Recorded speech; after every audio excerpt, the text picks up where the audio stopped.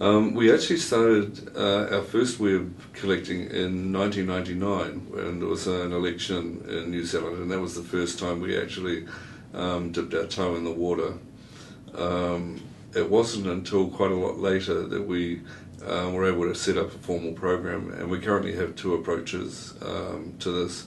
A selective web archiving activity whereby we have a team of 3 people whose job it is to say, this will be an important website, this will be an important website, and so they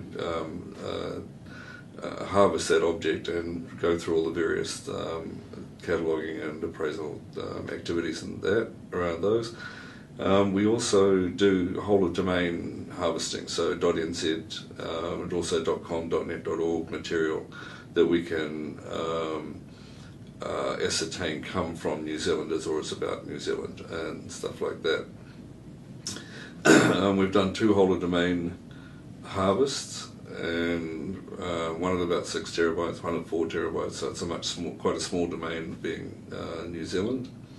And there's some really interesting issues attached with that. There's all the social, legal stuff around what do you do with hate material, what do you do with porn, what's the liability of the library if we make this stuff available. There's some of those things that we're trying to work through before we make it publicly accessible.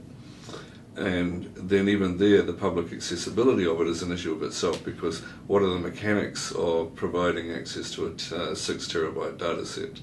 How do we do that? How do you index it? How do you understand the data that's actually in the data set in order to make it accessible?